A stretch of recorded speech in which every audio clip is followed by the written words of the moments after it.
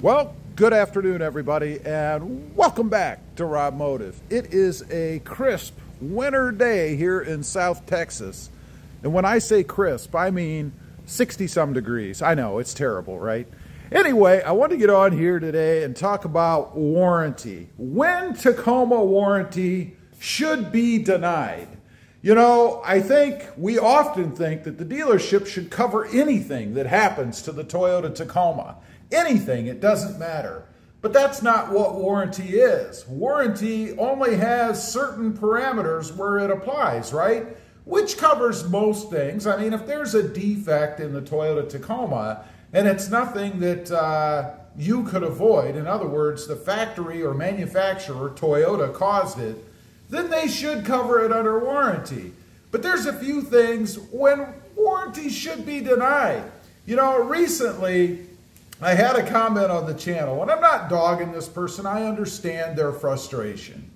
But they had a transmission problem. They took the truck into Toyota, and Toyota discovered, at least this is what I'm getting from the comment, that a mouse or mice had damaged the wiring for the transmission because they said, the dealer told them that the reason the transmission was not working is because of rodent damage.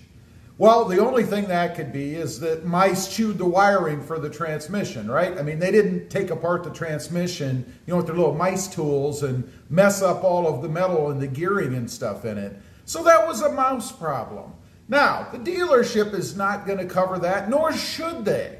I mean, if mice damage your wiring, that's not on the dealership. That kind of falls under act of God, right? I mean, if a tree falls on your Tacoma, the dealership is not going to cover that under warranty. And we'll get to what should cover these things in just a minute. It should be obvious, but we'll get to it. Next up, accidents. You know, dealerships or the manufacturer, Toyota, is not going to cover your vehicle if there's an accident, with one little caveat. That's assuming that there wasn't something faulty in the truck that caused the accident. I mean, let's think about it. Let's say, and I'm talking about something minor here. Let's talk about accident-wise. Let's talk about the brakes failing. If the brakes failed because there was some sort of manufacturing defect, well then obviously the dealership, the manufacturer, should cover that. That's not your fault. But let's say you changed the brakes, you put different pads on. Well, that's not the dealership's fault. Maybe you forgot to tighten a screw down or something. They're not going to cover that under warranty, nor should they. That's something that you did. Next up, of course, and this is something that applies to me, are mods. You know, the rule is that basically the manufacturer will not cover any warranted part that you have caused a failure of through something like mods. So if you did a mod and it caused the failure of an otherwise warranted part, they're not going to cover it because it's on you. It's your fault. And again, I do not believe that they should cover it. They didn't do anything. You screwed it up. You know, basic negligence. Let's say that, for instance, you change the oil in your truck, which you should do. It'll save you money, makes you bond with the truck a little more, and gives you a sense of satisfaction. But let's say you did that and you forgot to put the plug back in. So you change the oil, everything's great, you're all happy, you take off for a cross-country trip. You changed the oil because you knew you were taking that trip, right? A few miles, maybe several miles down the road, you're an hour away from home, maybe less, I don't know how long it would take. But your engine blows up because it's got no oil, because you forgot to put that little plug in. You can't run to the dealership and tell them that it's their problem because you screwed it up. That was negligence on your part. Now, I'm not a lawyer, but these things just make sense to me. They're logical. Things that you cause are not going to be covered under warranty. A few other examples. Overloading the truck. And I know a lot of us like to do this. I've done it myself many times with the Tacoma. You know, going to the flower shop and having them throw some dirt in the back, seeing the bed do this, and then it rides like this down the road. I've overloaded the bed. If I break a spring or a shock or something like that, that's really on me.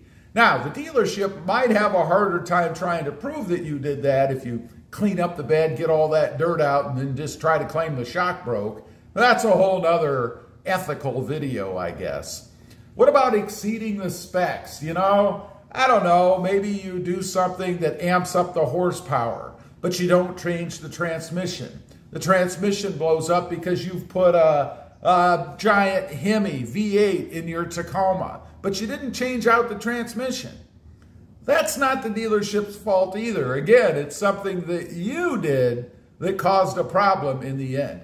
You know, I mentioned in the beginning about this person who had the rodent problem, and they're trying to say that you should return your truck under the lemon law. It's a lemon.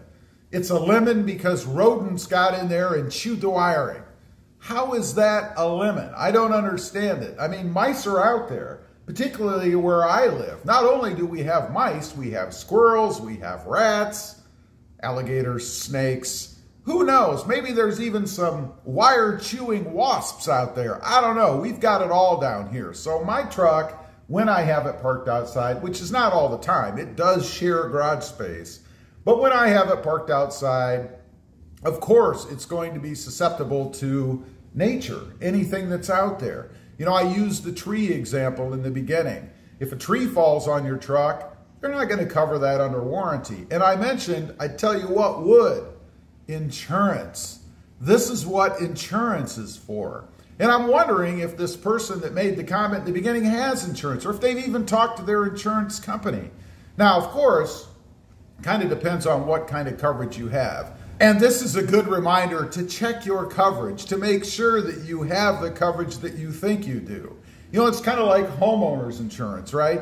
Where you have insurance, but maybe you don't have flood insurance. All of a sudden, that once in 500-year flood comes along, floods your house, and then you run to your insurance company, and they say, we're not covering it because you didn't pay for coverage.